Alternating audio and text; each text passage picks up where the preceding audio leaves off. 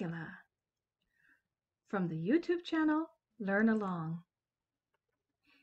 Its impacts, difficulties, and yes, strategies. A medically oriented term, dyscalculia describes a severe disability in learning and using mathematics. There has been far less attention given to those who have dyscalculia. These individuals experience difficulties with mathematics and quantitative learning. What exactly is quantitative learning?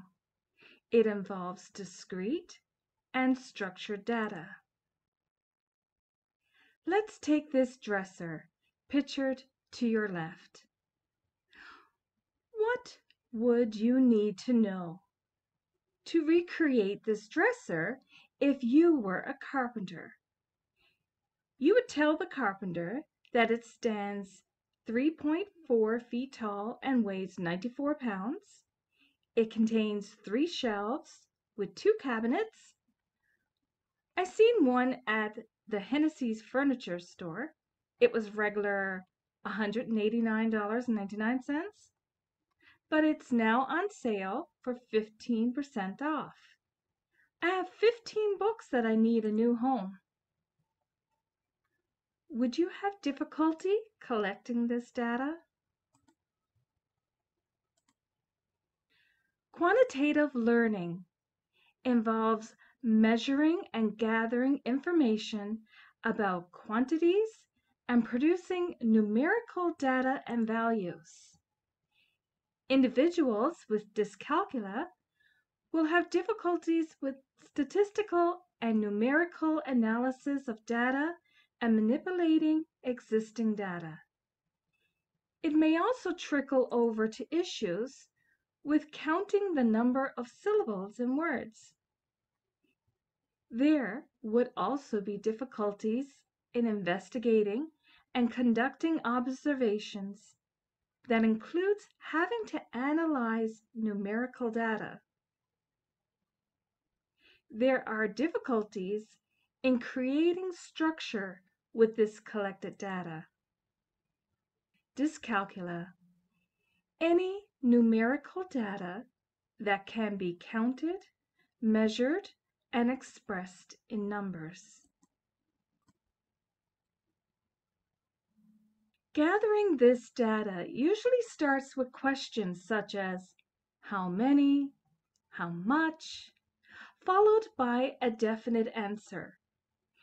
People with dyscalculia would have difficulty marking tests, conducting experiments where the above data is needed, conducting and analyzing surveys and market reports, and of course metrics. But you don't have to have dyscalculia to have issues with metrics. This data is more concise and close-ended. It's not open for interpretation.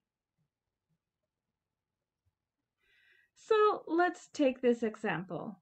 I have $3.75 in change, but I also have $20 in bills in my purse. Yet my bank account is at a negative $6.36, despite the fact that I sold 236 items from my inventory last month. The great thing is I have 2,300 that have viewed my website today. This is known as discrete data. There is only one answer. This data contains positive and negative numbers.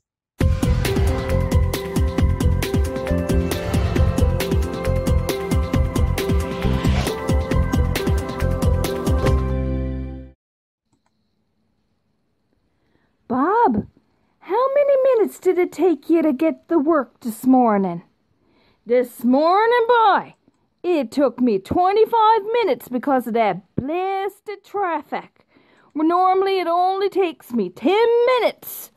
I'm fed up with it all, my dear. It feels like going on unemployment. Isn't he the cutest? A whole section dedicated to this dude. And if you're going to comment down in the comment section, why not think of a name for him? I'd like to use him again in future videos, and if we can put a name to him. Got any ideas?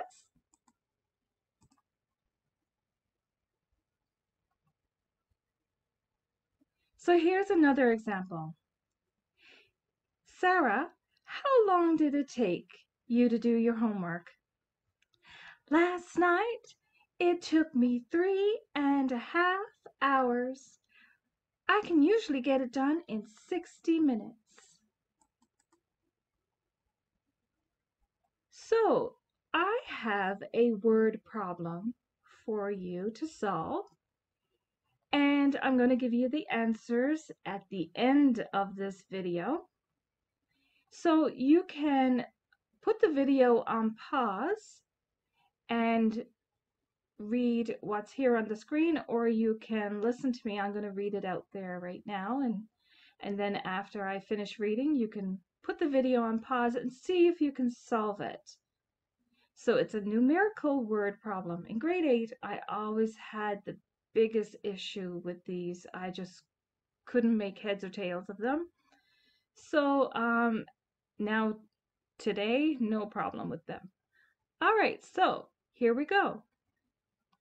Kim is 3 years younger than Ashley. So what you want to do is you want to find what Kim and Ashley's weight is, meaning they got on a scale and weighed themselves. And you also want to find out what age they are.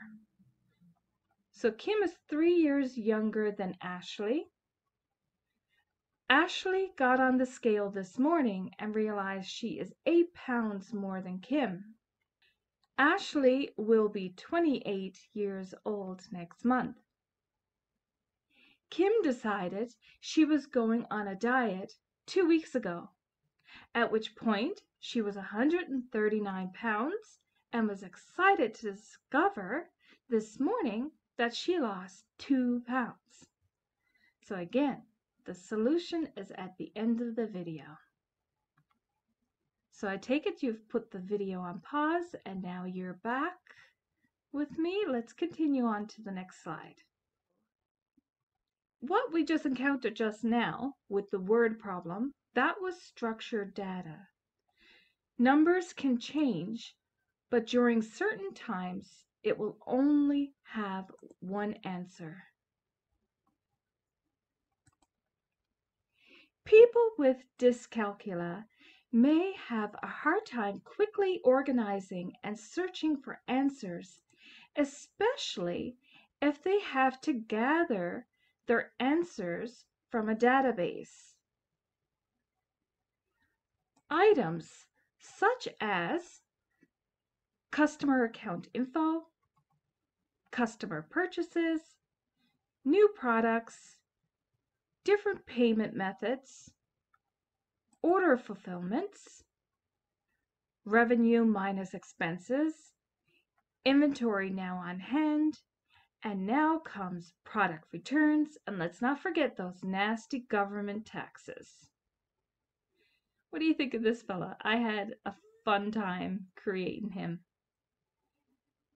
So, and yes, a spreadsheet can be a nightmare.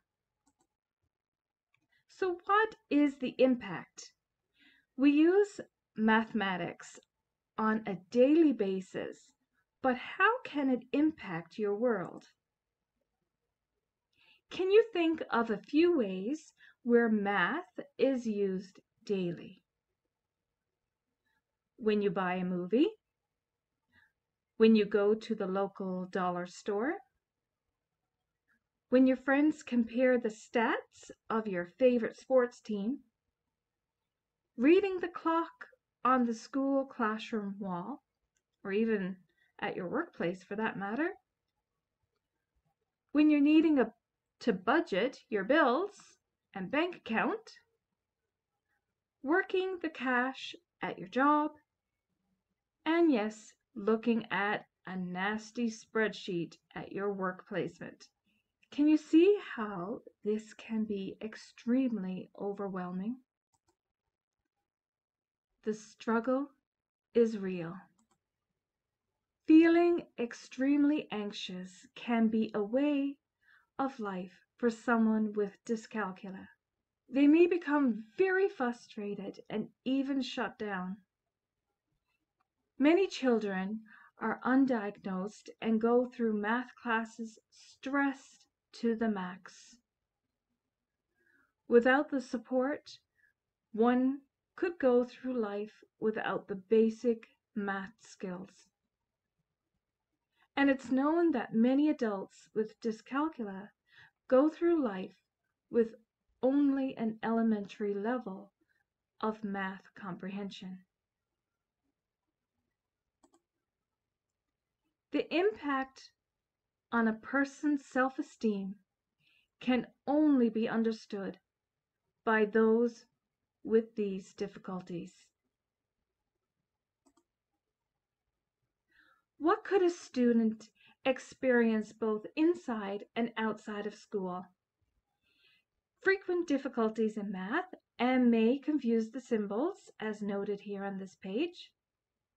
Trouble reading analog clocks and doing up calculations to their money on hand. When given a word problem, have a hard time understanding what is important and what is not. That was my issue growing up, one of my issues. They may do better with science and geometry, as it requires more logical thinking over the use of formulas. But the higher the level, the more difficulty they end up having in the science and geometry. Trouble comprehending and remembering formulas, concepts, rules, and sequences. Has trouble seeing the relationship and correlation between numbers and patterns. Has trouble placing facts in a logical sequence in order to find the solution. Difficulty with spatial math in regards to time, measurement, direction, and sequence. Reluctant to learn new concepts and unable to comprehend math vocabulary. Difficulty reading, copying, visualizing, or verbalizing numeric processes. I used to work in a resource room at one of the schools in Ontario, and I used to help this young student, and whenever new material trickled down the pipeline for the teachers to be teaching the class, and especially in the areas of math, he would have a fit. Now, he was only young, but he used to tear up the classroom, run outside, and it was because he just didn't know how to deal with his stress and anxiety. Research has shown, while it is difficult to obtain a diagnosis from children under a certain level of grade school mathematics, it is, however, a higher likelihood if a child is exhibiting signs during kindergarten, they have a higher chance over other kids being diagnosed with dyscalculia. Now some strategies for you. When using word problems, relate them personally to your child's life. So if you're a teacher or homeschooling, or even if you're a student and you come across a word problem, try to rearrange it so that it's relating to you, and you'd be surprised how quickly you can start to understand and comprehend. When telling time-based problems, avoid saying 1/2 past, 1/4 to.